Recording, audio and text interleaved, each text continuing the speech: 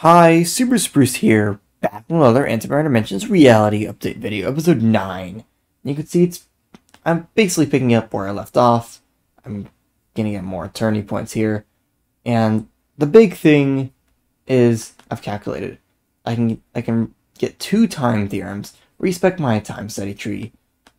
Just go down the usual path that goes to the right first, and then goes to the infinity dimension path, then goes to active, and then 151, 161, and 171. I miscalculated yet again, but this time I have an extra time theorem, so that's, I guess, nice. And I can get one more of these. So basically, this is a way to get all the way to time study 171, while still doing the infinity dimension path.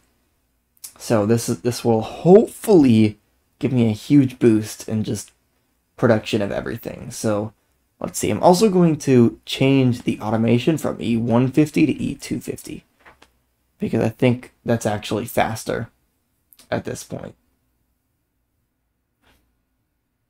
Actually, maybe it's not. E250 is a lot, so I'm going to go to E200. Actually, I think E150 is still good at this point because at the end, like, it's E150 is still a pretty big jump in the infinity points. Like, think about this. E308, if I do this 10 times in a row, I get this achievement. So, I don't think I'm really at this. I'm probably, if the achievements weren't already completed for me, I'd probably be around this row. Maybe I'd be this. I could probably do something like this, or I can't do like the Eternity Challenge ones. Maybe I'd probably be just about getting this one. So, yeah, anyway, we still have to wait a lot, unfortunately. This is the active path, and it still involves an obscene amount of just waiting, mostly for Replicanti. It will get a little bit better when I can get time study 62. I mean, at least I don't need to hold R down. That's very good. But the idle path is a lot better because I don't need to wait 10 times longer for replicated galaxies. So finally, we can get E580,000 Antimatter. It just allows me to get this study, which will speed up the runs a little bit. I'll easily be able to hit E3000 infinity points, maybe even E3100. The next goal, I guess, is trying to get 162 in addition to 161 and 171. So that'll be a thing. I'm still kind of far away from that. Another goal is to get the 5 times eternity point multiplier, almost 4E14 infinity points. Eventually I'm going to want, not infinity points, eternity points. Eventually I'm going to want to get this 1E16 eternity point upgrade, which is pretty powerful. You saw how powerful time study 151 is, and this is more powerful than it actually would be usually because it's based on achievements, and I have more achievements than you would normally have at this point because reality. So there it is, E3100 infinity points. Just gonna do one more run so I can get this. I could get this study, but again, it's actually not that bad, but it's better to get the 1E11 times multiplier on all infinity dimensions. That's just more powerful. So I'm going to Eternity, and I guess I need 4 time theorems here. I'm not sure if I could. Actually, no, it's pretty easy to afford them all. So there we go. 162. We can also spend the rest on a bunch of these, actually. It looks like I've almost been neglecting them.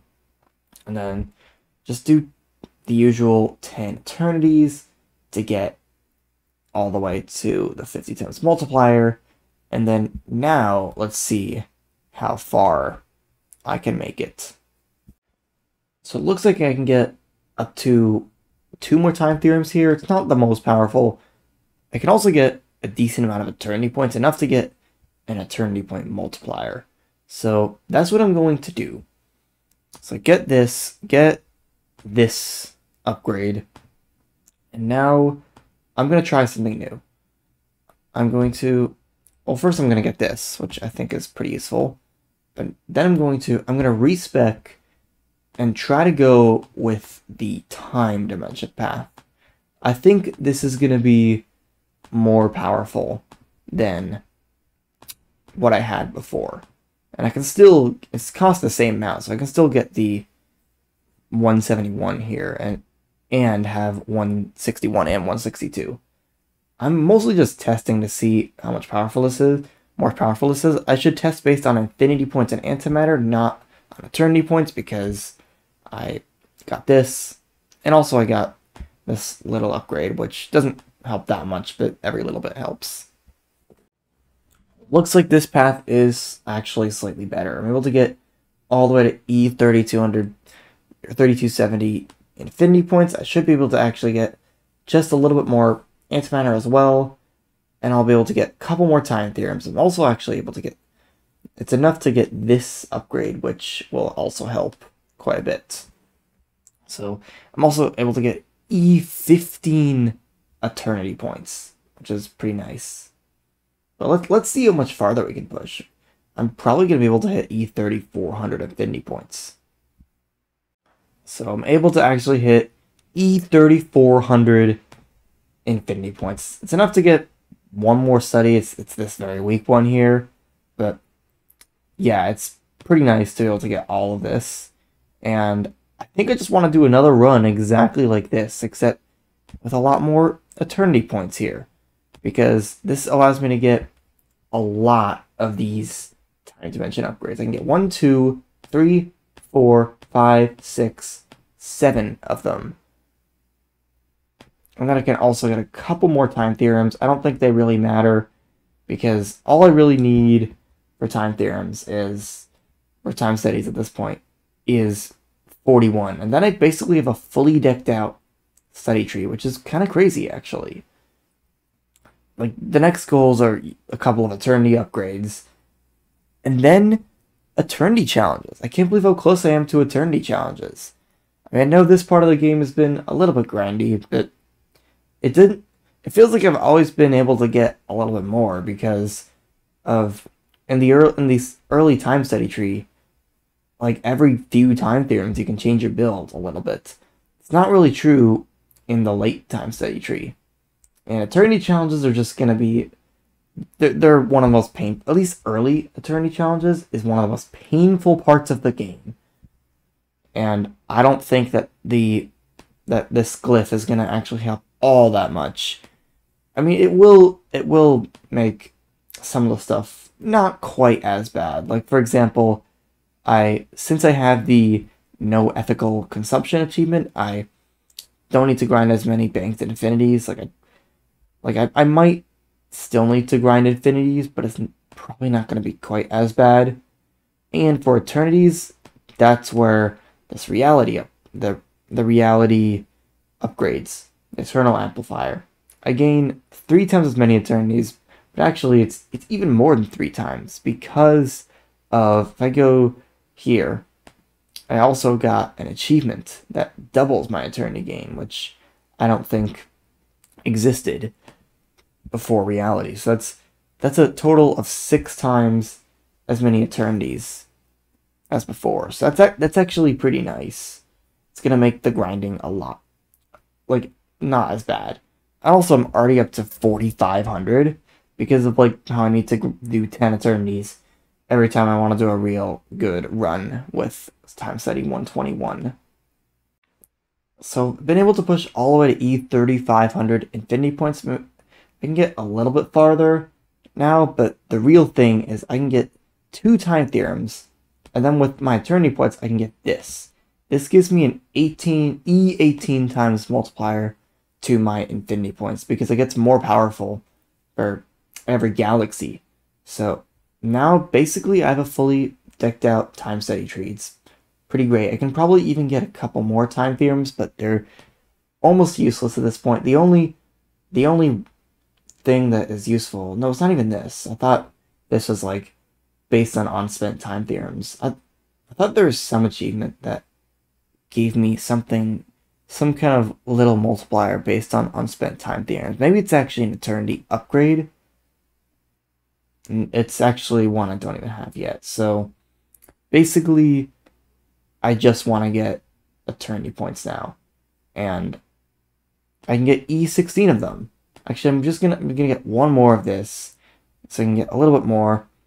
Basically, the entire upgrade I'm gonna get next run is this upgrade, and then this is gonna be a little bit more powerful. So there we go, 405 times multiplier on the eternity points, and we can go back to here. Maybe there's actually nothing I can get, so now I just do the 10 eternities, so I can get the 50 times multiplier, and then basically just do the same thing again. I don't really need any time theorems though. I just want eternity points, and I feel like this is actually still the fastest way to get eternity points. I think after this, I'm gonna actually go for eternity grinding, which sucks, but that's kind of what I have to do, because I gotta get this upgrade to be more powerful, and I have to get enough eternities to unlock Eternity Challenge 1. I'm still far from being able to afford it, but still, I'm gonna need it. Okay, so I've pushed basically as far as I can, and I can get 6 time theorems, which now are basically completely useless, because I have essentially, for this point in the game, a fully decked out time study tree. The only thing that's going to be useful now is eternity points and eternity challenges. I'm still far from being able to afford even eternity challenge 1. Like, I could get a few more time study things. I can skip 17, 19. Actually, I can afford it, but barely. And I think it's just a better idea to be grinding infinity or eternities at this point. So I'm gonna get this upgrade because it's very useful, obviously, and then get as many of these upgrades as I can, and then go to my automation. Instead of doing eternity XCP 0, and then basically do this. So you can see I could hold M. M isn't really going to help very much though. I can go to statistics. Basically, I now want to look at how fast my eternities are. So right now they're about 600 milliseconds. Now I can probably make it a little bit faster. If I go to automation, instead of doing E150, I could do E285. And this is because I start at E25 infinity points. So I don't know why it's... Oh, that's why it's not doing it. So now it's going to be significantly quicker. Yeah, now it's only about 360-ish milliseconds. So that is about, with the 6 times multiplier, 1,000 eternities per minute. So that means it takes only it takes only 20 minutes to reach 20,000 infinity points, and a little over an hour, or an hour and 40 minutes, maybe hour 45 to reach 100,000 eternities. So it's still a grind, but it isn't as brutal. It's not like days. Like, seriously, it was like 24 hours before. But with all the boosts that I have, this is probably the best thing I can do right now. So I know this grind sucks, but I think once I am through with this nasty grind, I'll be hopefully... I mean, first of all, I got an eternity point multiplier here. So I can probably right off the bat gain like 3 E17 eternity points. That's what I'm probably going to do at first. Or at least that's what I hope. This will hopefully also give me some more time theorems so I can start Eternity Challenge 1. After Eternity Challenge, hopefully the Eternity Challenge 1 reward will help enough that I can start gaining. But this, I will say, this is the most brutal part of the vanilla game pre-reality, in my opinion.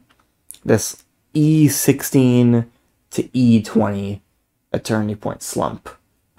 It gradually gets faster and faster, but it's still pretty rough.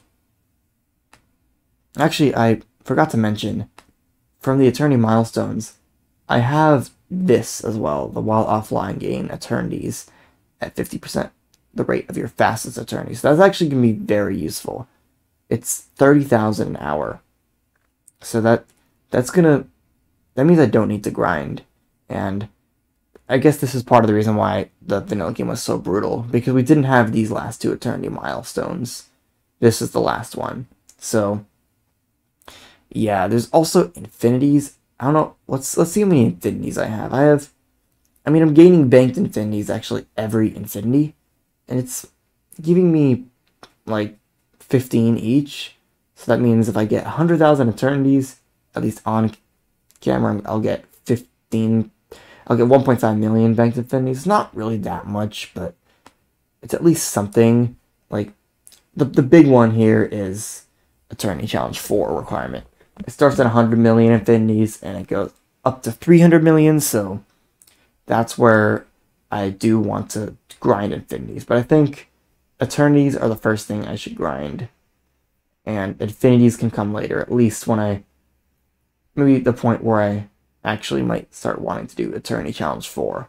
So yeah, this also is an interesting part of the game, because Eternity Challenges are quite strategic, and you really have to know what you have to do. And I feel like once I'm out of like the slump, and besides, the Eternity/Infinity grinding, like when I get to E25 Infinity points, the game starts really getting interesting. And unfortunately, kind of is less interesting through this part of the game. It's just pick whatever time studies and wait for replicated galaxies, of course. And yeah, that is another brutal part of this part of the game. Hopefully some of the reality stuff, like maybe the perk tree, will help with a lot of things here. I also don't know what this is. Untangled? Okay. Yeah, I think I'd rather go with Untangled, because this looks good. This looks very weird.